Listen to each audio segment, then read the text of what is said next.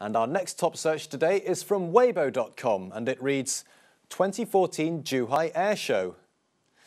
Well, this week sees the return of China's biennial airshow in the southern port city of Zhuhai.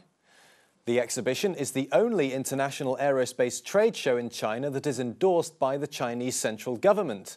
And this year's event was attended by US President Barack Obama, fresh from his appearance at Beijing's APEC summit, which concluded earlier this week. Chinese President Xi Jinping has been pushing to strengthen China's 2.3 million strong armed forces. And in an effort to showcase its rising military clout, China's newest J-31 stealth fighter jet made its debut at the show. Still largely shrouded in secrecy, the J-31 is expected to add depth to China's sea and air expansion in the Asia-Pacific region.